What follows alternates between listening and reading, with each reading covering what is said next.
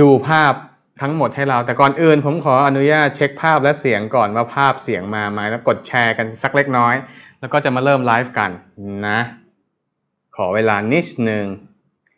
โอ้โหพระเจ้าช่วยคนรอดูขนาดนี้เลยเหรอเนี่ยเปิดไปปุ๊บ200กว่าคนโอ้โหทำไมมันเยอะได้ขนาดนี้เสียงภาพชัดเจนนะฮะใครชื่นชอบกดไลค์กดแชร์กันได้เลยนะวันนี้ไม่มีแจกอะไรมีแต่ความรู้มาแจกให้กับไลฟ์โน้ตบุ๊กตัวนี้เลยตัวเทพๆที่หลายๆคนน่าจะเฝ้ารอคอยกันขอเวลาอีก2นาทีผมขออนุญาตกดแชร์แล้วก็เดี๋ยวจะมาเริ่มกันแล้วนะฮะแป๊บหนึ่งตอนนี้หิวข้าวมากยังไม่ได้กินข้าวเลยแต่ไม่เป็นไรเราจะมามอบความรู้กันก่อนนะฮะช่วงนี้หลายๆคนน่ากำลังจะทานข้าวกันอยู่หรือเปล่านะครับมากดแชร์กันสักเล็กน้อยแล้วก็เดี๋ยวจะมาเริ่มกันละใครทานข้าวกันอยู่บ้างครับผมยังไม่ได้กินเลยกินอะไรดีไม่รู้วันนี้ตอนเที่ยงแบบนี้นะถ้าได้สักข้าวมันไก่นี่น่าจะดีนะอยากกินข้าวหิวข้าวช่วยเลือกเมนูหน่อยนะใครชอบอาหารอะไรก็ลองมาพูดคุยกันได้นะครับจานโปรดของแต่ละคน ระหว่างนี้รอแอดบิ๊กนิดนึงนะฮะกำลังกดแชร์ในเพจต่างๆอยู่แล้วเดี๋ยวมาเริ่มกันเลยสวัสดีด้วยทั้งทาง Facebook และ YouTube นะครับขออนุญาตกดแชร์นิดหนึ่งเดี๋ยวมาเริ่มกันเลยกลุ่มสุดท้ายแล้วโอเคมาแปะก็วันนี้นะครับอย่างที่ผมได้คร่าวๆเอาไว้ใน Facebook เมื่อวานนี้ว่าจะมาแกะเครื่องอัปเกรดเล่นเกมใส่ SSD ใส่ NVMe ให้ดูกันวันนี้จะมาทำกันจริงๆแบบสดๆเลยน่าจะไม่เคยเห็นที่ไหนกันมาก่อนนะครับกับการแกะไลฟ์สดแบบนี้เดี๋ยวกดแชร์ที่สุดท้ายแล้วนะครับแป๊บหนึ่งเสียงภาพชัดเจนเนาะถ้าเสียงภาพชัดเจนก็พูดคุยกันได้เลยโอเคเดี๋ยวขอเช็คใน Facebook อีกสัก1รอบนะภาษาชัดเจนมากพูดคุยกันได้แล้วภาพมาโอเคนะครับสักหน่อยโอเคอยู่ไหนเนี่ยแก้ไขหัวข้อกันนิดนึงจะได้เห็นกันชัดๆมาเสียงภาพมาเสียงมาเดี๋ยวขอดูใน YouTube อีก1รอบนะครับใน YouTube แล้วก็ไลฟ์กันด้วยเพื่อนๆใน YouTube ก็เยอะทีเดียวใน Facebook ก็เยอะทีเดียวขอบคุณมากเลยที่ติดตามชมสดๆกับแอดมินบิ๊กแล้วก็ทางโน้ตบุ๊กสเปคกันด้วยนะครับรอกันอีก30วินะนับถอยหลังกันได้เลย30วิรับรองว่าจะมาให้ดูกันอย่างแน่นอนนะฮะอืดเร็วเพื่อนรอกันเยอะแล้วผมรู้ใจเย็นกันนะมากันอีก30วินะนับถอยหลังได้เลย30วิรับรองว่าจะมาให้ดูกันสวัสดีด้วยนะครับเพื่อนๆชาว YouTube ช่วงนี้ก็เปิดเทอมกันแล้วถ้าดูกันได้ก็ดีนะครับแต่ถ้าดูไม่ได้ก็ไม่เป็นไรเดี๋ยวมาดูย้อนหลังกันก็ได้มีให้ดูกันย้อนหลังแน่นอนอยู่แล้วนะจ๊ะแป๊บนึงจะเสร็จแล้วโอ้โห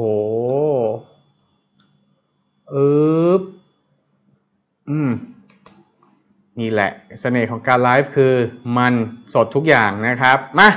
พร้อมไหมพร้อมไหมครับ พร้อมไหมผมไม่ค่อยพร้อมเท่าไหร่ โอเคมาเริ่มกันเลยดีกว่านะไม่พร้อมก็ต้องพร้อมแล้วแหละงานนี้ขอกราบสวัสดีเพื่อนๆทุกท่านนะครับอยู่กับแอดมินบิ๊กกูรูด้านการจัดสเปคและเกมมิ่งโน้ตบุ๊กกันเหมือนเช่นเคยสำหรับในวันนี้นะครับแอดมินบิ๊กจะมาให้เพื่อนๆได้ดูไลฟ์สดๆกันนะครับได้ดูไลฟ์สดๆกันที่วางอยู่บนโต๊ะนะครับก็คือ Acer F5 573G ผมจำรหัสต่อท้ายไม่ได้แต่จำได้แค่ว่าตัวนี้เป็นโน้ตบุ๊กที่คุ้มค่ามากที่สุดตัวหนึ่งในท้องตลาดณขณะนี้และได้รับการพูดถึงกันเป็นอย่างมากเลยนะครับว่าเป็นโน้ตบุ๊กที่คุ้มในด้านของสเปคในด้านของราคาเพราะว่าสเปคของเขาเดี๋ยวไล่มาให้ดูกันเลยดีกว่านะครับสำหรับในแง่ของสเปคเขามาแบบจัดเต็ม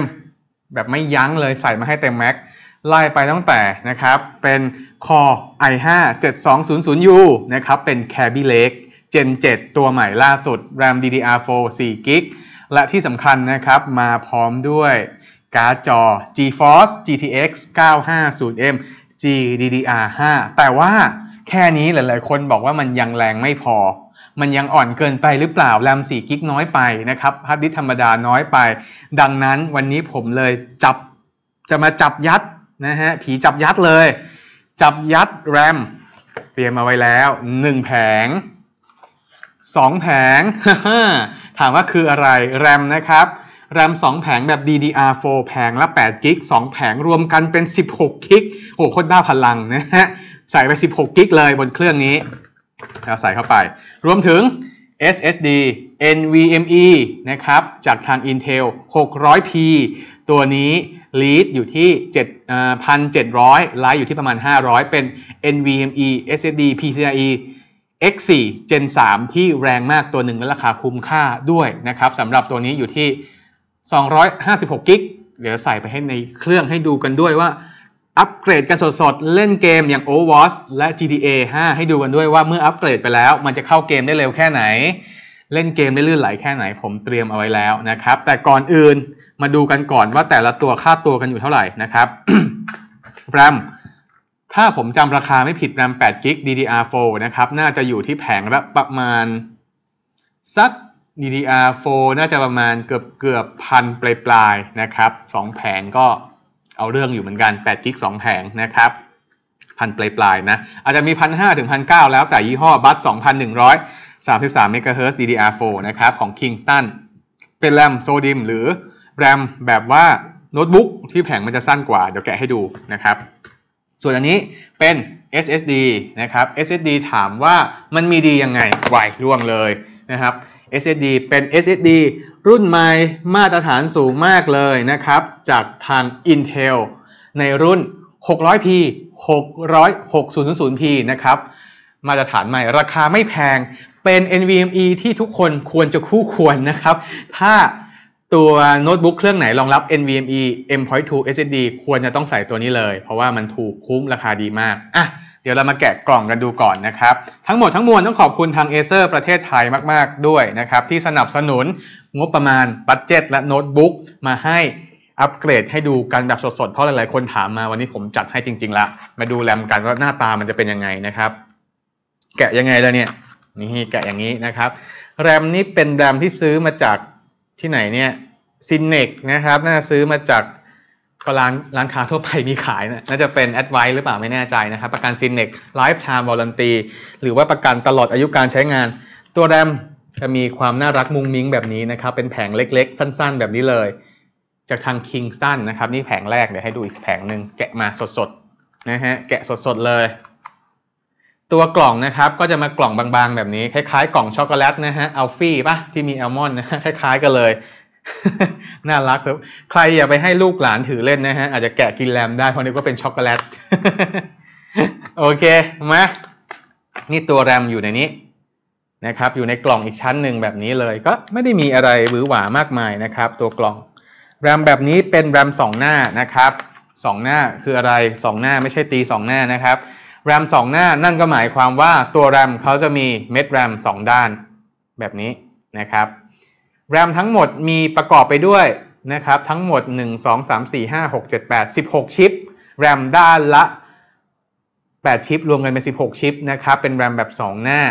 16ชิปลองไปหารดูแล้วกันว่า8กิกหาร16ชิปตกชิปแล้วเท่าไหร่นะครับแอดมินดิ๊กคิดไม่ออกแล้วเบลอใครรู้บ้างมาพิมพ์บอกกันได้เลยนะครับแบบนี้ RAM DDR4 SODIMM สำหรับโน้ตบุ๊กจะเป็นลักษณะนี้นะครับนี่คือ16กิกที่จะใส่ไปในเครื่องนี้มันจะใส่แบบเสียบเข้าไปอย่างนี้ไม่ได้ใส่เข้าไปตรงๆให้มันดูดเข้าไปไม่ได้เราต้องแกะอัปเกรดเองผมขอวางแรมไว้ตรงนี้ก่อนต่อมาเรามาดูที่ Intel 600p ซีรีส์ดีกว่านะครับ 600p ตัวนี้เป็นยังไงเรามาแกะกล่องกันเลยบอกได้เลยว่าหลายๆคนต้องตะลึงงานแน่นอนเพราะกล่องเขาค่อนข้างใหญ่ใช่ไหมฮะแต่ว่าตัวฮาร์ดแวร์ของเขาเนี่ยอันกระจึงแค่นี้ใส่มาแบบนี้เลยคล้ายๆกับแรมเลยสีคล้ายๆกันนะครับแต่แรมให้จำไว้ว่า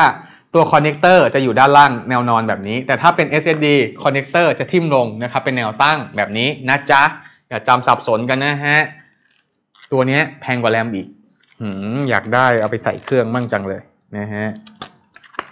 นี่คือ M.2 SSD ความยาว80มิลลิเมตรหรือว่าบางคนเรียกว่า M.2 2280 2280เป็นชื่อมาตรฐานนะครับลักษณะความยาวก็จะประมาณนี้ประมาณสักจากเมื่อกี้ชูนิ้วกลางเฉยเลยประมาณนิ้วชี้นิ้วหนึ่งนะฮะตัวแรมก็จะมีเป็นชิป NAND flash นะครับ NAND flash ก็เป็นคล้ายๆเม็ดแรมนี่แหละอยู่บนตัว SSD นะครับมีคอนโทรลเลอร์อยู่ขอดูหน่อยซิว่าอะไรยังไงชิปแรมยี่ห้ออะไรเนี่ยไฮนิกปะไม่แน่ใจเหมือนกันนะครับมีชิปนันย่าอยู่แบบนี้ด้วยนี่คือ Intel 600P ให้ดูกันชัดๆอีกทีนึงประมาณนี้แรมที่เราจะใส่กันในวันนี้2แผงและ SSD NVMe อีก1แผงด้วยกันใครจะเชื่อว่าโน้ตบุ๊กราคา 18,000 จะสามารถอัปเกรดอะไรได้มากมายขนาดนี้เลยผมขอวางไว้ตรงนี้นะฮะเดี๋ยวล่วงอัปเกรดได้เยอะแยะมากมายทีเดียวกับ Acer F5 นะครับตัวนี้ F5 573G ราคา 18,990 นะครับได้สเปคอย่าง Intel Core i7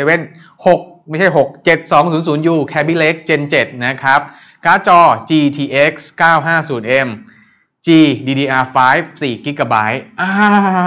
อัปเกรดได้ด้วยตัวนี้ทาง Acer แจ้งผมมาว่าสามารถอัปเกรดได้เลยโดยที่ไม่หมดประกันแกะอัปเกรดด้วยตัวเองได้นะครับใครเปิดเครื่องแล้วเนี่ยรีบเหรอปิดไปก่อนนะครับปิดเครื่องไปก่อนนะครับปิดเครื่องไปก่อนในการอัปเกรดสิ่งหนึ่งที่ต้องพึงระวังคือเครื่องต้องปิดอยู่นะครับแล้วก็ที่สำคัญต้องระมัดระวังมากๆถ้าเครื่องเปิดอยู่เนี่ยอาจจะทำให้เราไฟดูดโดนช็อตได้นะฮะง่ายๆวิธีการดูก็ดูตรงที่ไฟแสดงผลตรงนี้มันติดอยู่หรือเปล่าถ้าติดอยู่นะครับเราต้องปิดก่อนถ้าไม่ติดก็สามารถอัปเกรดได้เลยในการอัปเกรดง่ายๆมากๆเลยนะครับเขาจะเห็นน็อตข้างล่างเนี่ยเป็นแผ่นพลาสติกแยกออกมาต่างหากอย่างนี้นะครับเราก็สามารถอัปเกรดได้เลยตรงๆไม่ต้องทำอะไรมากๆไม่นักแค่ขันน็อตออกมา3ตัวนะครับตากล้องของเรากำลังจะซูมกล้องมาชัดๆให้ดูกันนะครับแผนมันเลยนี่นะครับก็จะมีน็อต3ตัว1ตัว2ตัว3ตัวมาขันน็อตเลยนะฮะไม่ต้องอะไรมากมายเดี๋ยวตากล้องเราจะถือขาตั้งนะครับแล้วจะเมื่อยเอามารีบแกะผมลนแล้ว นี่นะครับขันน็อต3ตัวแบบนี้ปกติแล้วมันจะมีวอยล์แปะกลมๆแปะอยู่ตรงนี้ไม่ต้องกังวลไปสามารถแกะอัปเกรดได้นะครับเมื่อขันน็อตออกมาเรียบร้อยแล้วให้เก็บน็อตให้ดีนะครับ3ตัวอย่าให้มันหายไปไหนนะแล้วก็แกะตรงนี้ได้มันจะมีร่องอยู่แบบนี้นะครับแกะออกมาได้เลยดึงใช้เล็บนี่แหละดึงขึ้นมาไม่ค่อยถนัดอย่างนี้ดีกว่านะครับมันจะอุ้ยน็อตปลิวเราก็รวบรวมไขน็อตสกรูเนี่ยเอาไว้ที่เดียวกันนะครับอย่าให้มันหายนะไม่งั้นจะงานเข้านี่คือฝาหลังเมื่อแกะออกมานะครับแกะออกมาแล้วฝาหลังก็จะเป็นลักษณะนี้แล้วก็จะพบกับที่เก็บข้อมูลอย่างตัวนี้นะครับเป็น hard disk drive ตรงนี้จะเป็น RAM ใส่ได้2แผงที่เขาใส่มาให้เนี่ยแน่นอนเป็นยี่ห้อ Kingston เหมือนกันแต่จะเป็น4 GB เท่านั้น DDR4 นะครับรวมถึงตรงนี้รองรับในส่วนของ SSD M.2 ด้วยโอเคเดี๋ยวผมจะมาทำการอัปเกรดกันและง่ายๆไม่ต้องคิดอะไรมากมายก่อนอื่นจะอัปเกรดแรมก่อนนี่แรมนะจ๊ะเมื่อยไหมครับไหวอยู่นะครับไหวครับสบายมากนะแข็งแกร่งอยู่แล้วออฟฟิศนี้ นะครับนี่ SSD มาทำไมเอาแรมก่อนนะครับแรมในการอัปเกรดแบบนี้ให้ใส่เข้าไปจะเห็นร่องนะครับร่องอยู่บริเวณตรงนี้ให้ดูร่องของแรมให้มันเท่ากันนะครับใส่เข้าไปตรงๆแบบนี้เลยอย่างนี้นะแล้วก็ดันลงไปเสียงปึ๊กเรียบร้อยอีกแผงหนึ่งเช่นกันให้ดูร่องตรงนี้นะครับใส่ลงไปอย่างนี้ดันเข้าไปให้มันพอดีกับตัวสล็อตนะครับแล้วก็กดลงจบนี่คือการอัปเกรดแรมใส่แรมไปเป็นที่เรียบร้อยแล้วนะครับเดี๋ยวต่อมาผมจะทำการใส่ M.2 SSD ให้ดูกันง่ายมากวิธีการใส่เราจะเห็นตรงนี้นะครับ3ตัวมันจะมีเป็นรูน็อตอยู่ตรงนี้สำหรับมาตรฐานอะไรนะ M.2 NVMe 2242 2260 และ 2280ง่ายๆเลยใส่เข้าไปแบบนี้มันจะมีร่องตรงนี้อยู่นะครับขออนุญาตนิดนึงนะฮะผมมองไม่เห็นเดี๋ยวยกขึ้นมาหน่อยโอเคเจอแล้วนะครับเสียบเข้าไปแบบนี้นี่ใส่เข้าไปตรงๆแบบนี้แล้วจะเห็นเป็นรูสกรูน็อตใช่ไหมฮะอยู่ตรงนี้เราก็ขัน ถ้าเราไม่มีน็อตเราสามารถยืมน็อตของฝาหลังตัวเครื่องมาใส่ก่อนได้แต่ถ้าใครมีเตรียมไว้แล้วก็ถือว่าดีไปแต่แอดมินบิ๊กไม่ได้เตรียมมาเราก็เลยยืมน็อตฝาหลังมาใส่ก่อนนะครับง่ายๆขันลงไปเลยขันลงไปนะฮะขันเข้าไปให้มันแค่นี้พอนะครับอย่าให้มันตึงมากเพราะว่าถ้าตึงมากแล้วเดี๋ยวมันจะเขาเรียกว่ามันจะลังแล้วมันจะงอนะครับให้มันอยู่แบบระดับแนวระนาบตรงหรือว่าจะหาพวกโฟมพวกกาวมาแปะด้านหลังรองก็ได้นี่คือการอัปเกรดใส่แรม2แผงเรียบร้อยใส่ SSD เรียบร้อยเราปิดเครื่องกลับคืนนะครับแบบนี้ดันลงไปก่อนอย่างนี้นะฮะกดลงไปนี่เรียบร้อยแล้วก็ขันน็อตคืนนะครับในที่นี้ผมจะขันแค่2ตัวก่อนเพราะว่าเมื่อกี้ผมยืมน็อตไปแล้วนะฮะยืมน็อตไปแล้วเมื่อกี้เราขอขันคืนก่อนนะครับใครที่ดูไม่ทันสามารถดูย้อนหลังได้นะครับหลังจากจบคลิปดูย้อนหลังได้ใครที่ชื่นชอบอย่าลืมกดแชร์กันนะครับนี่ใส่เสร็จเรียบร้อยแล้วแรมของเก่าเราเก็บไว้เผื่อเอาไปเคลมนะครับมาเรามาลองบูตอัพตัวเครื่องกันนะครับชืดต้องบอกกันก่อนว่าในการลง SSD นะครับในการลงติดตั้งฮาร์ดแวร์เป็นที่เรียบร้อยเนี่ยสิ่งหนึ่งที่ควรจะทำก็คือต้องลง Windows ด้วยนะครับเพราะว่าตัวนี้ไม่มี Windows มาให้ดังนั้นเราใส่ SSD ไปเราต้องลง Windows ให้กับเขาด้วยแต่ว่าในที่นี้ Admin Big ได้ลง Windows เอาไว้แล้วนะครับเป็น Windows 10 ได้ลงเอาไว้แล้วก็เลยไม่มีปัญหาอะไรสามารถเปิดเครื่องใช้ได้เลยผ่าน M.2 SSD แน่นอนเดี๋ยวลองเปิดให้ดูนะครับจะบูตเครื่องเร็วมากเพราะเขาใส่ NVMe ปึ๊บปิดไหมไฟมาหน้าจอมาไหมไฟมาแล้วเนี่ยทำไมหน้าจอไม่ขึ้นเดี๋ยวก่อนที่นี่ไงมาแล้วมันกำลังคอนฟิกฮาร์ดแวร์ใหม่ๆอยู่นะครับเดี๋ยวขอเวลามันคอนฟิกนิดนึงเพราะว่าเราใส่ฮาร์ดแวร์ใหม่เข้าไปเร็วไหมปึ๊ดเดียวปิ้งได้เลยเข้ามาแล้วนะครับเดี๋ยวขอดูคอมเมนต์กันสักเล็กน้อยนะฮะว่าเป็นยังไงกันบ้างทั้งทาง Facebook และทาง YouTube นี่มาแล้วเดี๋ยวลองเปิดเครื่องเปิดปิดเครื่องใหม่ดีกว่าว่ามันจะเร็วแค่ไหนนะครับมาในการใส่ SSD เข้าไปกับ Windows 10 นะจ๊ะค้างไปช่วงหนึ่งมีค้างเลยเหรอเราตัดเครื่องเปิดเครื่องใหม่ดีกว่าว่าจะเหรอได้เลยนะครับตากล้องบอกว่าอยากเล่นมุกฮะพูดได้เลยนะครับผมวันนี้ไลฟ์สดๆนี่เอามันอยู่แล้วฮะเราเอาบันเทิงนะฮะเท่าที่ผมดูก็ไม่กระตุกนะครับดูผ่านตัวได้เลยนะครับผมก็ดูอยู่ด้วยเนี่ยวันนี้ไลฟ์สดเลยนะครับใครที่กดแชร์กดไลค์บอกได้เลยว่าเดี๋ยวมีหัวใจให้1 ดวง วันนี้เราไม่มีของนะครับเดี๋ยวไม่ใช่เรามีของนี่หว่าเรามีโค้ดเกม Overwatch ให้1 เกมนะครับลืมมีแจกโค้ดเกม Overwatch ด้วย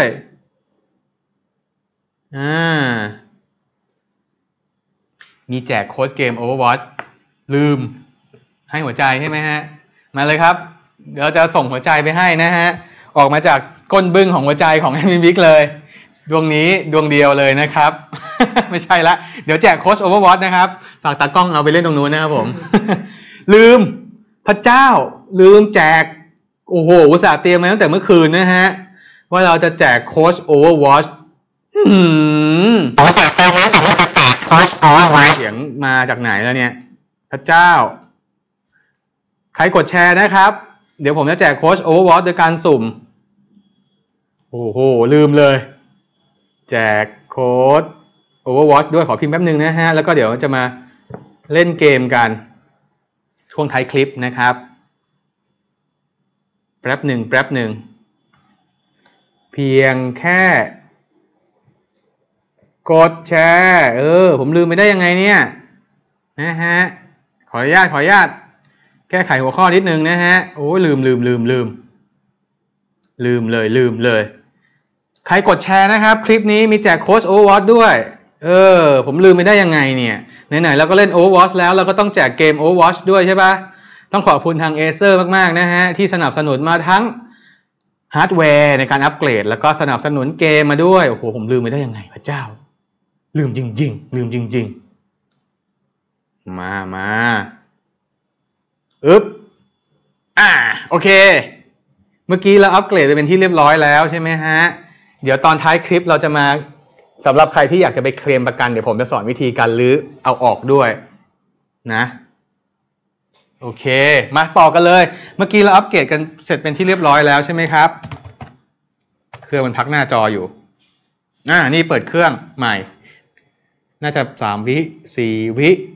5 วิ6 วิ7 วิ8 วิ9 วิแล้วก็10 วิเปิดเครื่องภายใน10 วินาทีนะครับรวดเร็วฉับไวทันใจเหลือเกินสำหรับ Acer เครื่องนี้ใส่ NVMe อัปเกรดเข้าไปแล้วเดี๋ยวเราจะมาลองเล่นเกมกันดูนะครับเดี๋ยวก่อนที่จะเล่นเกมเรามาเช็คภาคฮาร์ดแวร์กันก่อนดีกว่าผมขออนุญาตเถิบไปอยู่ฝั่งนู้นนะครับจะได้เข็นรถมาตรงนี้เลยนะฮะวันนี้รู้สึกฟินมากในการทำไลฟ์เพราะว่าเรามีคนคอยควบคุมกล้องให้ด้วยนะครับดังนั้นหมดปัญหาในการเล่นเกมในการทำอะไรแล้วก็สามารถทำได้ง่ายๆซึ่งผมจะเล่นเกมโดยการที่ไม่ใช้อะแดปเตอร์นะนี่เห็นรูอะแดปเตอร์ไหมยังไม่ได้เสียบอะไรนะฮะใช้แบตเตอรี่บนเครื่องที่เขาบอกว่าอยู่ได้12 ชั่วโมงเนี่ยเดี๋ยวจะทำให้ดูว่ามันจะทำได้จริงเล่นเกมได้ลื่นแค่ไหนมาก่อนอื่นขอเสียบเมาส์ก่อนนะครับเมาส์ไม่มี receiver นะครับ receiver ไปไหนไม่เป็นไรนะครับเดี๋ยวเราเล่นผ่าน touchpad ก็ได้ดูสิต่อเน็ตก่อนนะครับเดี๋ยวเชื่อมต่ออินเทอร์เน็ตเป็นที่เรียบร้อยแล้วก็เดี๋ยวจะมาไล่เล่นเกมกันให้ดูกันนะครับอย่าง Overwatch แล้วก็ในส่วนของเกม GTA 5อย่าลืมกดแชร์กันด้วยนะครับมีแจกโค้ด Overwatch ให้ด้วย1โค้ดนะครับ1โค้ด Overwatch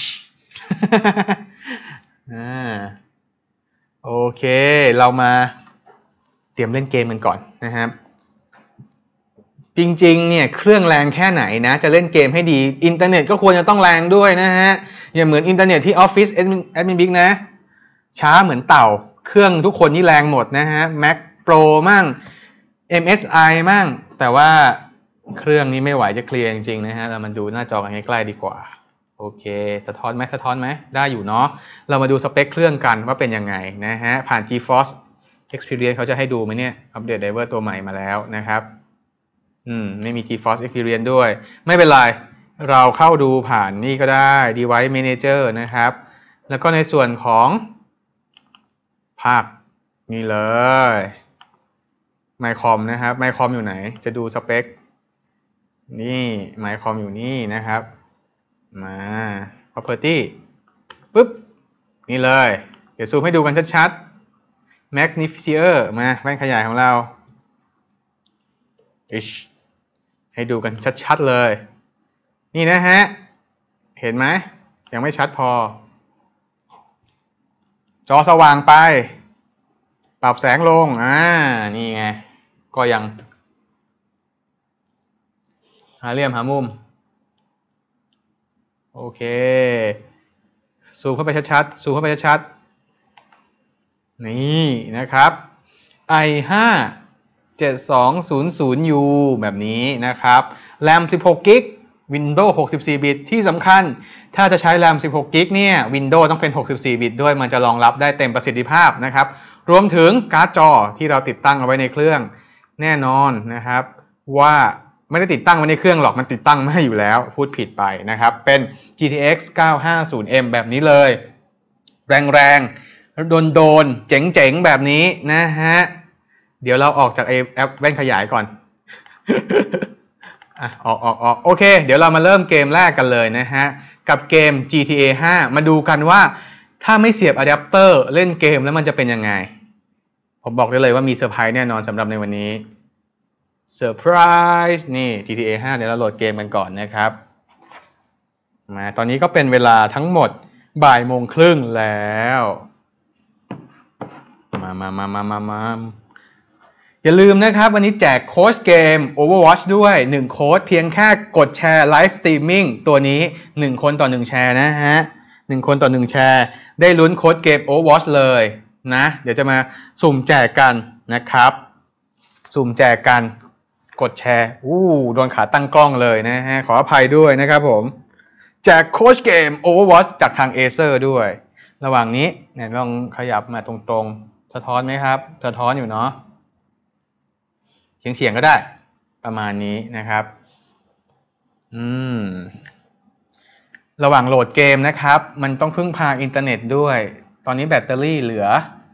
เท่าไหร่ 75% ใช้ได้อีก3ชั่วโมงในการเล่นเกมสบายเดี๋ยวเรามาดูกันว่าเล่นเกม GTA บนแบตเตอรี่โดยที่ไม่ต้องพึ่งพาตัว receiver มันจะเป็นยังไงบอกเลยว่าไม่เคยทำมาก่อนนะนี่ครั้งแรกเลยเพราะว่าปกติแล้วเฟรมเรทมันจะล็อกใช่ไหมแต่ตัวนี้เขาเหมือนว่าลงไดรเวอร์นะครับผ่านไอตัวdriver booster นะครับแล้วเขาจะไม่เซตลงซอฟต์แวร์ไอตัวแบตเตอรี่บูสต์ให้เขาก็เลยสามารถเล่นเกมได้โดยที่ไม่ต้องล็อกเฟรมเรทด้วยโอ้โหหรือว่าใครที่เล่นเกมแล้วบนแบตเตอรี่แล้วอยากจะเล่นแบบเต็มๆนะครับโดยที่ไม่ล็อกเฟรมสามารถไปปรับได้ผ่านซอฟต์แวร์แบตเตอรี่บูสต์ใน GeForce Experience นั่นเองนะจ๊ะอย่าลืมนะแจกโค้ดเกม Overwatch ด้วย1โค้ดนะครับเพียงแค่กดแชร์เรามาเข้าเกมกันเลยเพื่อไม่เป็นการเสียเวลานะครับเดี๋ยวระหว่างนี้ขอดูคอมเมนต์ผ่านทางสมาร์ทโฟนนิดนึงนะฮะว่ามีใครมีคำถามหรือข้อสงสัยอะไรกันบ้างBattlefield 1ได้อยู่นะครับBattlefield 1ได้อยู่สบายๆเลยเดี๋ยวลองดูคอมเมนต์กันสักหน่อยตอนนี้แอดมินบิ๊กเริ่มหิวข้าวแล้ว เดี๋ยวเล่นเกม2เกมเสร็จแล้วก็เดี๋ยวมาสรุปกันแล้วก็เดี๋ยวไปหาอะไรกินกันดีกว่าใครที่ยังไม่ได้กินข้าวเหมือนแอดมินบิ๊กบ้างขอเสียงหน่อยฮะตากล้องครับตากล้องเหมือนกันนะฮะตากล้องก็หิวเหมือนกัน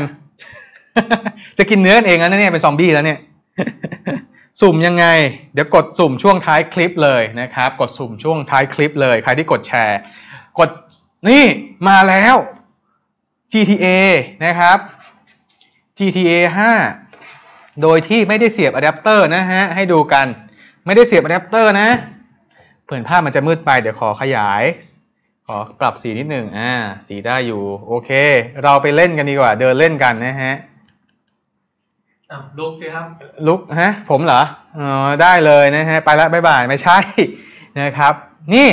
ไม่ได้เสียบอะแดปเตอร์นะครับการปรับตั้งค่าภาพอยู่ที่นี่กราฟิกนะฮะ HD AA ปิดไปนะครับปรับระดับไฮนะทั้งหมดปรับไฮหมดเลยนะเห็นเหมือนกันใช่ไหมฮะความละเอียด HD Plus นะครับ 1366x768 ระดับไฮให้ดูกันอีกทีนี่ไฮหมดเลยไฮหมดเลยมาดูในเกมแบบที่ไม่ได้เสียบแบตกันว่าเป็นยังไงกับ GTA 5โอ้โหมันจะลื่นอะไรได้ขนาดนี้60เฟรมนะฮะไม่ได้เสียบแบตเตอรี่นะเนี่ยปกติไม่ค่อยเห็นเฮดบิ๊กเทสแบบนี้ใช่ไหมฮะนี่ครั้งแรกเลยขับรถเล่นกันดีกว่าเพลินๆแสงมันก็สว่างไปได้แล้วครับโอ้โหชนเลยนะฮะ50เฟรมบนแบตเตอรี่นะครับขอย้ำว่าเล่นบนแบตเตอรี่ขับรถบน GTA 5 ได้อย่างชิวๆเราเปลี่ยนมุมมองขับกันบ้างขับเหมือนขับจริงๆเลยอยากขับไปซื้อกับข้าวแล้วนะตอนนี้นะฮะเป็นไงอุ้ยมัวแต่ชนเลยนะครับใน GTA 5 ปรับระดับไฮได้อย่างสบายๆอย่าลืมนะครับใครที่กดแชร์คลิปนี้ได้ร่วมรุ้น Overwatch ด้วยนะครับนี่เพลินๆกันไปขับเพลินๆโอ้ยชน วันนี้อาจจะเขาเรียกว่าบังคับอะไรได้ไม่สะดวกนักเพราะว่าลืมเอาเมาส์มาเราก็เลยขับรถเล่นกันดีกว่านะจ๊ะเพราะว่าเมาส์ลืมเอารีเซิเวอร์มานะฮะลืมไปได้ยังไงเฟรมเรทในเกมบนแบตเตอรี่อยู่ที่50เฟรมได้อย่างสบายๆกับ Acer F5 573G ตัวนี้นะครับชิลมากๆเลยกับเกม Grand Theft Auto 5 หรือ GTA 5 ที่เราคุ้นเคยกันดีด้านบนเห็นไหม50เฟรม60เฟรมสบายๆเลยนะฮะขับรถเล่นกันไปแบบนี้นี่คือ GTA 5 กับการอัปเกรด RAM 16 GB และใส่ NVMe เข้าไปโหลดเกมได้อย่างรวดเร็วปกตินะครับถ้าเป็นโน้ตบุ๊กปกติที่ไม่ใส่ NVMe โหลดเกมนานกว่านี้แบบโคตรเลยเพราะว่าฮาร์ดดิสก์จานหมุนของโน้ตบุ๊กปกติจะเป็น 5,400 รอบใช่ไหมครับ SSD โดยเฉพาะ NVMe ความเร็วมากแรงกว่าในการโหลดข้อมูลโหลดอะไรเป็น 5-6 เท่าหรือบางทีบางตัว10เท่าเลยนะครับ ฉากเฉิกต่างๆจะเห็นว่าไม่มีขาดไม่มีโหลดแบบฉากขาวฉากอะไรเลยเพราะว่ามันโหลดทันกันนะครับใช้ SSD ในการดึงข้อมูลจากตัวเกมเข้ามาได้อย่างสบายๆนี่คือ GTA 5เดี๋ยวลองไปดู Overwatch กันนะครับเล่นได้แบบพลิ้วๆเลยมาออกเกมก่อนอย่าลืมกดแชร์กันด้วยนะครับเดี๋ยวมีสิทธิ์ร่วมรุ้น Overwatch ช่วงท้ายคลิปเดี๋ยวจะมาให้ดูกันนะเรามาเริ่มกันอีกหนึ่งเกมอย่างเกม Overwatch กันเลยที่จะแจกกันในวันนี้นะครับมาดูเฟรมเรทอะไรกันดีกว่าระหว่างนี้ขอตอบคอมเมนต์กันสักหน่อยนะฮะว่ามีใครมีคำถามหรือข้อสงสัยอะไรกันบ้างมาพูดคุยกันได้เลยโอ้โหตอนนี้คนดู700กว่าคนแล้วนะครับมา Overwatch นี่แจกโค้ด Overwatch ด้วยเช่นกัน1โค้ดท้ายคลิปจะสุ่มแจกกันเลยนะจ๊ะแบตเตอรี่ทำไมมันถึงบอกว่าใช้ได้12ชั่วโมงหลายๆคนสงสัยนะครับจริงๆแล้วแบตเตอรี่ที่เขาแปะมาเนี่ยมันจะมีกิมมิคนิดนึงมันจะไม่ได้12ชั่วโมงตรงๆเวลาเล่นเกมนะครับมันจะ12ชั่วโมงเวลาทำงานเอกสารออฟไลน์นะครับแต่ว่าในการเล่นเกมจริงๆน่าจะอยู่ได้ประมาณ4ชั่วโมงให้ผมเดานะจากวิเคราะห์จากการที่ลองเล่นดูรวมถึงในการใช้งานอินเทอร์เน็ตน่าจะได้ประมาณ7ชั่วโมงอย่างที่เพื่อนๆใช้กันเมื่อสักครู่ที่บอกกันนะครับOverwatch มาดูการปรับตั้งค่ากันสำหรับในเกม Overwatch นะครับผมปรับระดับอยู่ที่ HD Plus Native สุดของจอตัวนี้พร้อมปรับระดับ High นะครับ Frame Rate Unlock ไปเลยแสงนะครับตากล้องบอกว่ามันสว่างไปนี่คือสุดของมันแล้วประมาณนี้แล้วกันนะเห็นชัดไหมฮะได้อยู่เนาะ HD Plus ระดับ High มาเล่นกันสักหนึ่งตาเรามาเล่นกับบอทดีกว่าขำๆไปนะฮะ easy ไปเลยต้องนอนหน่อยเนาะเพราะแสงมันสะท้อนเยอะนะครับข้อจำกัดของจอนี่ไงแสงมาเต็มเลยข้อจำกัดของจอตัวนี้อย่างหนึ่งก็คือมันเป็นกระจกดังนั้นแสงสะท้อนมันจะค่อนข้างเยอะนะฮะประมาณนี้แล้วกันได้อยู่เนาะมาลุยรอโหลดฉากอยู่นะครับช่องระบายลมออกทางด้านซ้ายมือนี่ด้านนี้ที่นิ้วชี้ผมชี้อยู่นี่เดี๋ยวให้ดูเลยแล้วกันนี่นะครับช่องระบายลม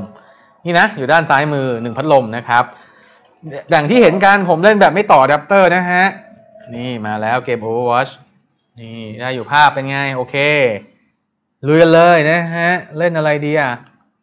เรนฮาร์ดวินสตันดีกว่าเดี๋ยวลองเล่นในฉากให้ดูนะฮะเราอาจจะเดินแบบทื่อๆนิดนึงเพราะว่าเราไม่ได้เอาอะแดปเตอร์มานี่นะฮะเดินชนกำแพงอะไรมั่งนะฮะแบบนี้เลยมีอีไซนูนด้วยเฟรมเรทในเกมก็อยู่ที่90เฟรมอุ้ยมาอุ้ยโดนยิงหนีนี่ได้แล้วปล่อยพลังกดโล่ได้แล้วนะครับใช้ทัชแพดเล่นช็อตนี่ตายซะเจ้าหมูช็อตวินสตันช่วยด้วยวินสตันเปิดโล่มาเลยแมคครีนะครับเฟรมเรทในเกม Overwatch ปรับระดับไฮนะเนี่ยเป็นไง60เฟรมสบายเลยนะฮะตกมาตอนนี้ก็ขึ้นมา70เฟรมแล้วนะครับในการเล่น Overwatch เล่นบนแบบแบตเตอรี่ทำได้อย่างสบายมากๆเลยนะครับ60-70เฟรมได้แบบชิลๆนะครับนี่คือไม่ได้เสียบแบตด้วยนะเดี๋ยวผมเล่นให้ดูกันอีกนิดนึงเพราะว่าอันนี้เรายังเล่นกันแบบนิดเดียวเองยังไม่เต็มอิ่มเลยมาเดี๋ยวรอมันโหลดฉากใหม่ก่อนนะครับคุ้มปะเดี๋ยวสรุปราคารวมเครื่องแล้วก็หลังจบไลฟ์ให้ดูกันอีกรอบหนึ่งแล้วกันนะครับถือว่าคุ้มมาก18,000 ใส่แรมเพิ่มไปนะครับ2แผงก็เป็น16กิกหรือว่าจะใส่แผงเดียวก็เป็น12กิกก็ได้แล้วก็ใส่เป็น NVMe ให้อีกนะครับ1แผงแบบนี้216กิกจบเลยนะฮะเร็วเราจะมาเล่นกันอีกตาหนึ่งนะครับวันนี้เราใช้ทัชแพดเล่นแบบเซียนเลยนะฮะทำเซียนเหมือนเรียนมาeasy ใครที่สนใจโน้ตบุ๊กเครื่องนี้นะครับสามารถซื้อได้เลยที่ IT City Advice นะครับ Banana Store ได้ทุกที่เลยเขามีจำหน่ายแล้วนะครับราคา 18,990 หรือบางที่อาจจะขาย 17,000 ผมก็เห็นมาแล้วนะลองดูกันดีๆทั้งหมดเนี่ยต้องขอบคุณทาง Acer ด้วยนะครับที่สนับสนุนเรื่องของฮาร์ดแวร์และเครื่องให้ทดสอบกันเดี๋ยววันนี้เราแจกโค้ด Overwatch 1 เกมด้วยนะครับ1โค้ดหลังจบคลิปวินสตันเหมือนเดิมจัดไปรอนับถอยหลังนะครับตอนนี้ตอบคำถามกันสักเล็กน้อยเล่นตาเดียวปิดตาหนึ่งข้างเล่นนะฮะจะดีเหรอครับไม่ใช่โจรสลัดนะฮะห่วงเรื่องความร้อนไม่เท่าไหร่ครับไม่ร้อนครับเพราะว่า CPU เขาเป็น Gen Kaby Lake ไง Gen 7 ดังนั้นความร้อนเนี่ยทำมาได้เป็นอย่างดีแล้วแหละความร้อนนะครับไม่ต้องห่วงนะฮะห่วงอย่างเดียวเลยเวลาเล่นเกมนะหัวร้อนมากกว่าเครื่องอีกผมว่าเผลอๆเนี่ยทุบเครื่องพังทำไงนะฮะฮอตเทสเลยเอาน้ำมาราดหัวซะหน่อยเวลาเล่นเกมตากล้องของเรานี่มุกเยอะนะฮะเมื่อกี้มีสกิดแขนด้วย มาเดี๋ยวลองดูคอมเมนต์ใน YouTube กันบ้างดีกว่านะครับว่าแต่ละคนนี่ยังไงกันบ้างสำหรับเพื่อนๆชาว YouTube ถ้าอยากลุ้นเกม Overwatch นะครับมากดแชร์คลิปได้ผ่านหน้าเพจของ Notebook Spec ได้เลยนะฮะกดแชร์คลิปไลฟ์ตัวนี้ผ่านทางหน้า Notebook Spec ได้เลยนะจ๊ะเราจะดูยังไงเนี่ยไลฟ์ในตัวของ YouTube ดูไม่เป็นเว้ยเดี๋ยวไม่เป็นไรเดี๋ยวเราค่อยไปตอบกันช่วงท้ายก็ได้นะครับไม่ใช้วินสตันบู๊นี่ว่ะวินสตันต้องบวกแล้วงานนี้ใช้ทัชแพดเล่นด้วยอย่างเฟี้ยวตายอ้าวอุ้ยเจ็บช็อตช่วยด้วยมาดันเพโลดใช้ทัชแพดเล่นแล้วมันแปลกๆนะฮะไม่ค่อยชินเท่าไหร่แต่ก็พอเล่นได้อยู่นะฝีมือดีอยู่แล้วนะฮะใช้อะไรเล่นเนี่ยหลับตาเล่นยังได้เลยแอดมินพี่บอกไม่ได้กล่าวไว้นะครับ ดันเพโลดกันไปให้เพื่อนเราไปบุกด่านหน้าอยากเห็นเฟรมคนบอกอยากเห็นเฟรมไปดูไปบวกกันนะครับเฟรมเรทนี่ขนาดถอดแบตเล่นนะเนี่ยยังขนาดนี้ถ้าเสียบแบตเล่นจะขนาดไหนจริงๆมันก็ไม่ต่างกันนะครับเพราะว่าตอนนี้มันปลดล็อกเฟรมอยู่มันปลดล็อกตัวแบตเตอรี่บูสต์อยู่นะครับเฟรมเลยมันก็จะไหลเยอะมากเป็นพิเศษ60เฟรมในการปรับตั้งค่าระดับไฮในเกม Overwatch นะจ๊ะทำได้สบายบรือมากๆเลยนะฮะสำหรับเกม Overwatch ใครอย่าลืมกดแชร์กันนะครับเดี๋ยวท้ายคลิปเราจะมีแจกโค้ดเกมนี้ด้วย1โค้ดนะครับแล้วก็เดี๋ยวช่วงเย็นแอดมินบิ๊กจะส่งโค้ดไปให้หลังไมค์เลยนะจ๊ะแจกสดนะฮะวันนี้อุ้ยเพื่อนเปิดโลช่วยเพื่อนก่อนนี่ดูดมันช็อตมันไฟดูดนี่เลยนะครับสำหรับ Overwatch ประมาณ60เฟรมในการปรับตั้งค่าระดับไฮเช่นกันกับ GTA ที่ก็ทำได้60เฟรมเช่นกันบนแบตเตอรี่ด้วยนะไม่เสียบอะแดปเตอร์นะครับเล่นเกมได้ขนาดนี้โอเคเดี๋ยวเรามาสรุปกันดีกว่าว่าเป็นยังไงกันบ้างนะครับมาต่อกันเลยขอเข็นรถไปก่อนนะครับนี่เป็นไงครับประทับใจไหมเอ่ยสำหรับ Acer F5 ในการอัปเกรด NVMe แบบนี้และในการอัปเกรด RAM แบบนี้นะครับอย่างเกม Overwatch ที่ Admin Big เล่นไปให้ดูเมื่อสักครู่อยู่ได้ที่60เฟรม70เฟรม80เฟรมเลยในการเล่นเกมที่ความละเอียดระดับ HD+ บนหน้าจอ Native แล้วก็เล่นนะครับเล่นได้แบบลื่นๆบนแบตเตอรี่โดยที่ไม่ต้องเสียบปลั๊กอะไรเลยนะฮะถือว่าประทับใจมากส่วนสำหรับเกม GTA เองก็สามารถเล่นได้ที่ระดับ60เฟรมเช่นกันการปรับตั้งค่าไฮบน F5 เครื่องนี้นะครับโอเคเดี๋ยวเราจะมาสรุปแล้วก็ถอดฮาร์ดแวร์ต่างๆคืนออกจากเครื่องให้ดูกันด้วยว่าทำยังไงนะครับเดี๋ยวขอปิดเครื่องก่อนนิดหนึ่ง ระหว่างนี้ก่อนที่จะแกะเครื่องผมขออนุญาตสุ่มแจกก่อนละกันนะครับเดี๋ยวผมจะสุ่มแจกได้ไหมผ่านในนี้ไม่น่าจะได้เดี๋ยวจะต้องสุ่มแจกผ่านในตัวเดี๋ยวลองโหลดโครมมาก่อนว่ามันจะสามารถได้ไหมถ้าได้เดี๋ยวก็จะสุ่มแจกเลยเครื่องนี้นะครับจะได้ไม่ต้องใช้ไอ้เครื่องนู้นเครื่องที่สตรีมมิ่งอยู่เพราะมันจะดึงเนาะแล้วก็เดี๋ยวจะมาสรุปภาพรวมคร่าวๆให้ดูกันชัดๆอีกทีหนึ่งนะฮะตอนนี้กี่โมงแล้วครับบ่ายโมงจะบ่ายสองแล้วรวดเร็วมากๆนะฮะ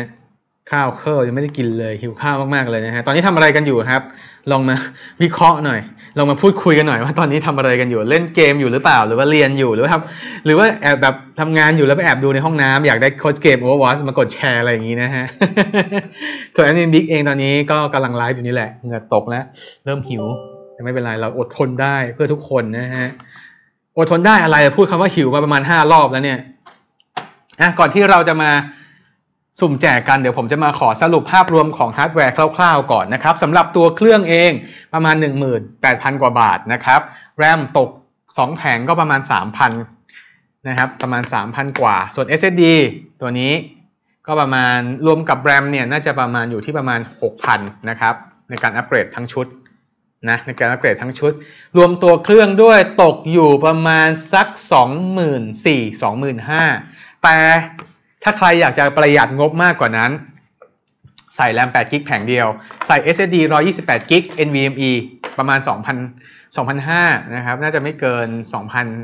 2,000 ต้นๆก็รวมกันกับแรมก็น่าจะประมาณตกอยู่ที่ 4,000 รวมเครื่องก็ประมาณ 22,000-23,000 นะครับเล่นเกมเฟี้ยวๆแบบที่แอดมินบิ๊กเล่นเมื่อกี้ได้เลยนะนี่คือความคุ้มค่าในการอัปเกรดของ Acer F5 เครื่องนี้นี่เองนะครับระหว่างนี้ผมขอโหลดโครมมาแล้วก็จะสุ่มแจกรางวัล Overwatch ก่อนแล้วก็เดี๋ยวจะมาแกะเครื่องถอดคืนใส่แบบเวลาเอาไปซ่อมหรือว่าอยากจะ maintenance อย่างเงี้ยทำยังไงนะครับเดี๋ยวทำให้ดูกันแป๊บหนึ่งโอเคเข้า Facebook ก่อนนะครับแล้วก็เข้าไปที่โน้ตบุ๊กสเปคเลยเดี๋ยวไปสุ่มแจกรางวัลใครที่ยังไม่กดแชร์คลิปไลฟ์สดๆได้เลยนะครับเดี๋ยวอันนี้กำลัง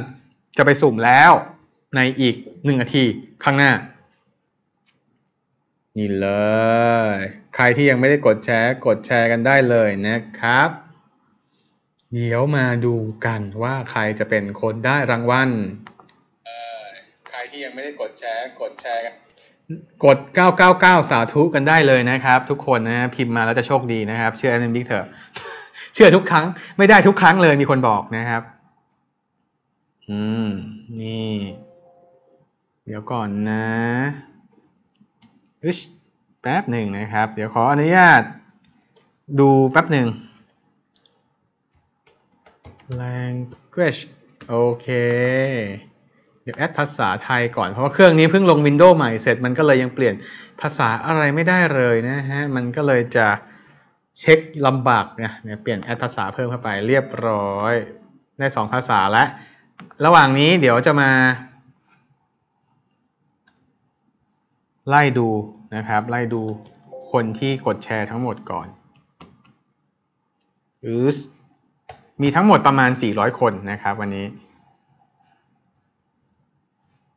โอเคเดี๋ยวเราจะมาสรุปคร่าวๆกันอีก1 ครั้งแล้วกันนะครับสำหรับ Acer F5 เครื่องนี้นะครับก็เป็นอีก1 เครื่องที่คุ้มค่ามากๆในท้องตลาดบ้านเราราคาของเขาเนี่ยจะอยู่ที่ประมาณ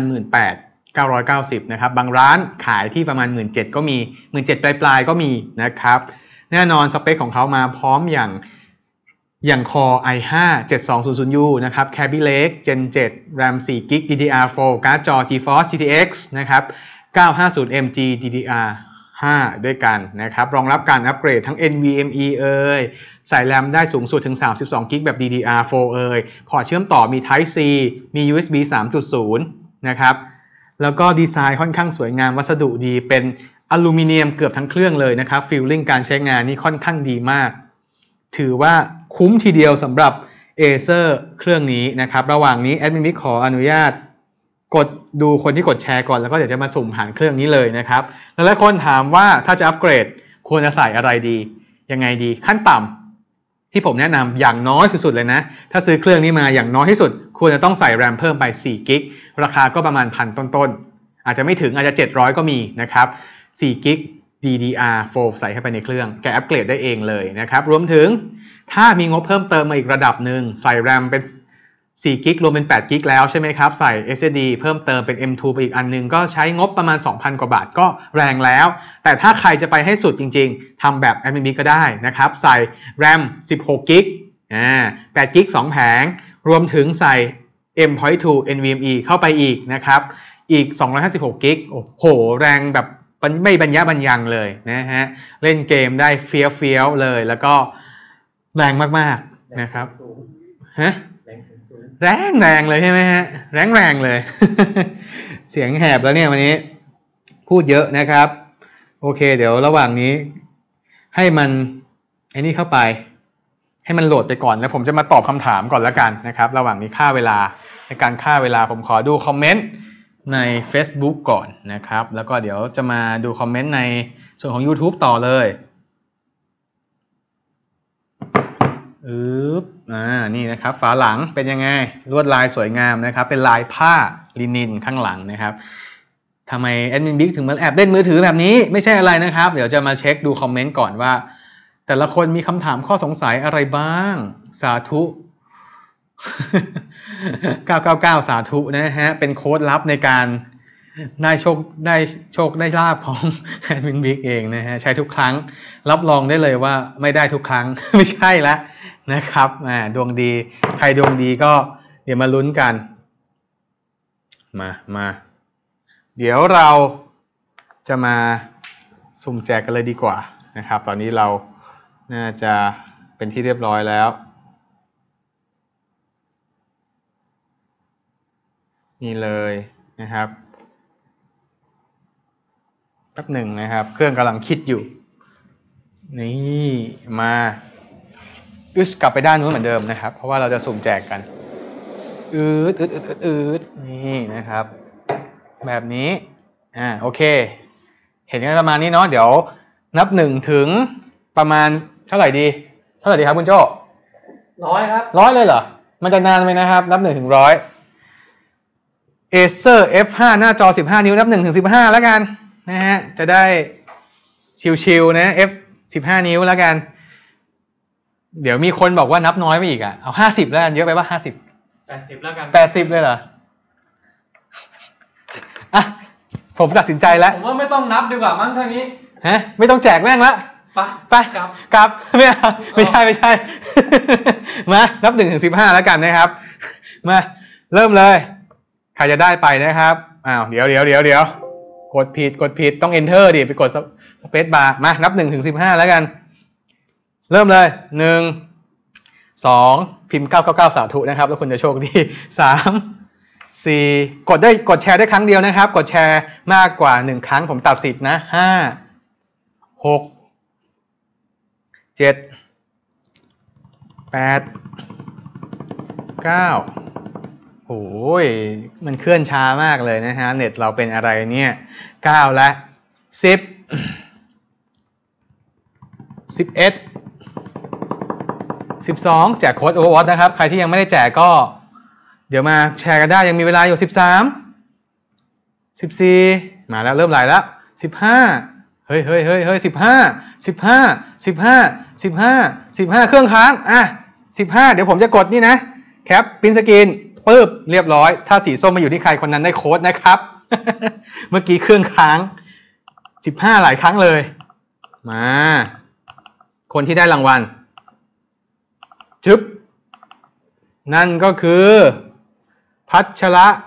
ผสมเพชรคนนี้ชื่อคุ้นๆนะครับเหมือนใครวะเนี่ยชื่อคุ้นจังชื่อพัชระเหมือนกันนะครับเดี๋ยวซูมยังไงซูมอย่างนี้ได้แล้วนะครับนี่คือผู้โชคดีเดี๋ยวแอดมินบิ๊กจะติดต่อไปเลยนะครับคุณพัชระผสมเพชรชื่อนี่ชื่อโหลพัชระผมมีคนรู้จักชื่อนี้เยอะมากพระเอกเลยนะพระเอกพีทพัชระใช่ไหมฮะโอเคนี่คือคนที่ได้รางวัลเดี๋ยวติดต่อไปนะครับผมแคปไปแล้วเดี๋ยวจะ หรือว่ารู้ตัวก็ทักมาได้เลยใน inbox notebook spec ทักมาได้เลยนะครับคุณพัชระผสมเพชรนะฮะโอเคเดี๋ยวเราจะมาแกะฮาร์ดแวร์อีกครั้งหนึ่งนะครับถอดเก็บว่ามันจะต้องทำยังไงเผื่อเพื่อนๆจะดูไม่ทันกันในช่วงแรกแวบนะครับมาลุย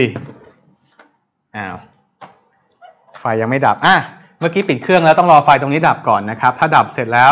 ค่อยอัปเกรดเพราะว่าถ้าไฟติดอยู่เครื่องมันยังทำงานอยู่ดังนั้นมันจะมีไฟฟ้าไปเลี้ยงที่ฮาร์ดแวร์นะครับอาจจะทำให้ไฟดูดได้รับรองได้เลยหลังจากนี้คนจะดูน้อยลงเพราะว่าเราแจกโค้ดเกมไปแล้ว แต่ไม่เป็นไรนี่คือความรู้ใครดูไปก็ได้ความรู้ไปนะครับแน่นอนในการแกะเหมือนเช่นเดิมนะครับขันน็อต3ตัวอยู่บริเวณด้านหลังตรงนี้นี่อย่างนี้นะฮะ3ตัวแบบนี้3ตัวแล้วก็ดึงออกมาตรงๆได้เลยนะครับมุมนี้อาจจะไม่ถนัดต้องเฉียงๆนิดนึงแบบนี้นะครับระวังน็อตหายด้วยมันจะมีสกรูน็อตทั้งหมด3ตัวนี่คือฮาร์ดแวร์ที่อัปเกรดนะครับเข้าไปแล้วก็คือแรม2แผง SSD NVMe 1แผงและฮาร์ดดิสก์นะครับซึ่งแน่นอนว่าถ้าใครอยากจะใส่ก็สามารถใส่ได้ง่ายๆแบบนี้เนี่ยสมมติเอาแรมมา1แผงก็ใส่เสียบเข้าไปตรงๆได้เลยแบบนี้นะครับใส่ปุ๊บ SSD ก็เสียบเข้าไปแล้วก็ขันน็อตแต่ถ้าอยากจะแกะวิธีการแกะออกมาก็ง่ายๆนะครับเพียงแค่ปลดล็อกตรงนี้นะครับมันจะมีตัวล็อกตรงนี้อยู่2ข้างพร้อมกันปุ๊บแล้วก็ดึงออกมาส่วนอันนี้ปลดล็อกแล้วก็ดึงออกมาส่วน SSD นะครับขันน็อตแบบนี้หมุนนี่1ตัวนะครับเก็บไว้แล้วก็ดึงออกมานี่แหละง่ายๆแล้วก็เอาแรมแผงเก่าที่เราแกะมาเมื่อสักครู่นะครับใส่คืนเข้าไปเท่านี้ก็จบแล้วสำหรับการ maintenance หรือว่าเอาพวกฮาร์ดแวร์ต่างๆที่เราเคยมีในเครื่องใส่คืนมาใครอยากอัปเกรดก็เอาพวกนี้ใส่กลับเข้าไปเหมือนเดิมก็ได้จบแล้วนะครับสำหรับ Acer F5 ตัวนี้ถือว่าอัปเกรดได้ง่ายมากนะครับและเพิ่มความแรงได้ง่ายมากด้วยเช่นกันวันนี้แอดมินบิ๊กก็ขอฝาก Acer F5 ตัวนี้เอาไว้ด้วยนะครับโน้ตบุ๊กคุ้มๆสำหรับใครหลายๆคนที่งบไม่เยอะตัวนี้ตอบโจทย์ได้แน่นอนทั้งการเล่นเกมและการทำงานหรือทำงานได้ทุกด้านเล่นเกมได้ทุกแบบทำได้หมดเลยอัปเกรดเพิ่มเติมก็ง่ายเช่นกันราคา 18,900 เอื้อมถึงได้อย่างง่ายๆเลยนะครับนี่คือทั้งหมดของไลฟ์ในวันนี้ก่อนที่จะไปผมขอตอบคำถามก่อนนะครับคุณโจ้วางกล้องไว้เลยก็ได้ครับเดี๋ยวผมจะปรับหน้าไปเป็นหน้านี้แล้วนะครับเป็นหน้าผมต้องเอาตัวซอฟต์แวร์ Express กลับคืนมาก่อนนะครับตืดนี่แล้วก็ปรับซีนนี่เลยนะครับเดี๋ยวเรามาดูกัน Desktop เรามาดูคอมเมนต์กันดีกว่าว่าเป็นยังไงนะครับ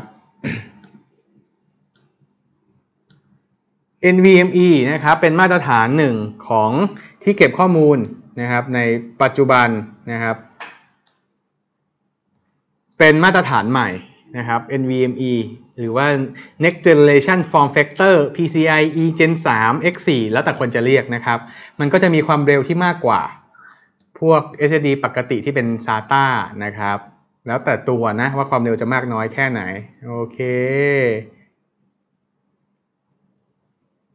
ภาพรวมก็เอาโค้ดมาจากไหนซื้อมาสิครับโค้ดเกมนะฮะขอเขาคงไม่ให้ซื้อมาครับซื้อมาแจกเลยโอเคเดี๋ยวผมดูคอมเมนต์ใน YouTube นิดนึงนะครับเราส่องแต่ใน Facebook เดี๋ยวเพื่อนๆงอนกันเรามาดูใน YouTube กันบ้างสวัสดีครับเพื่อนๆใน YouTube ครับผมสวัสดีนะครับสวัสดีนะครับไปไหนเนี่ยขึ้นมาค่าใช้จ่ายในการอัปเกรดนะครับถ้าใส่ RAM 8 GB ก็ประมาณ1,000 กว่าถ้าใส่ SSD 128 GB ก็ประมาณ1,000 ปลายๆถึง 2,000 นะครับแต่ถ้า256 GB รวมเซตนี้ที่ NVMe ทำไปเมื่อสักครู่ตกอยู่ที่ประมาณ 5-6,000 บาทนะจ๊ะสีนะครับถ้าเป็นรุ่นนี้ก็จะมีอยู่สีเดียวนะครับสีน้ำเงินนี่แหละอย่างที่เห็นกันแต่ว่าวัสดุเขาดีนะเป็นอลูมิเนียมนะครับ